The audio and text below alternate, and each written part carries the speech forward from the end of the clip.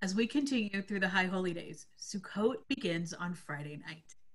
We hope you'll join us at 6 p.m. for Shabbat services, the beginning of Sukkot, and especially consecration. There are two guiding values of Sukkot that we want to share with you: gratitude and welcoming the stranger.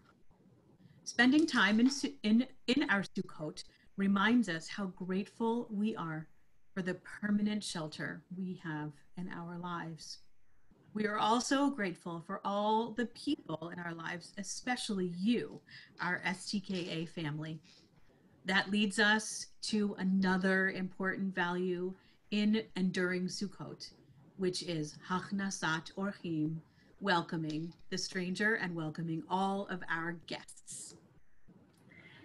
To celebrate these two values and to celebrate our festival of Sukkot, we want to pop in and visit you. We want to see any sukkah you have built.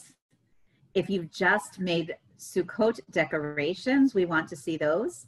And if you need ideas, there are links below this video to give you them.